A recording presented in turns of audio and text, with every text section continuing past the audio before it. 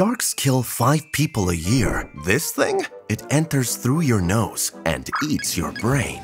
This ain't science fiction. It's Naegleria fowleri, a single-celled killer. Not your ears or mouth, just your nose. And if it gets in, you've got 3 to 7 days to live, with a fatality rate over 95%. Okay, it doesn't exactly chomp your brain. It dissolves it using enzymes. Your brain becomes soup, while your symptoms mimic meningitis, until it's too late. And no, it's not in the ocean. It thrives in warm freshwater, like lakes, rivers, hot springs, and sometimes even tap water. It's also found in neti pots, backyard pools, and public utilities. So yeah, check your spa day. Sure, it's rare, but thanks to climate change, it's getting bolder. These amoebas love heat, and as the planet warms, their territory grows. They've shown up in northern US states where they never existed before. Oh, and also, there's no vaccine. One survivor was treated with an experimental drug that's literally kept in cryogenic storage, but most people don't even get diagnosed in time.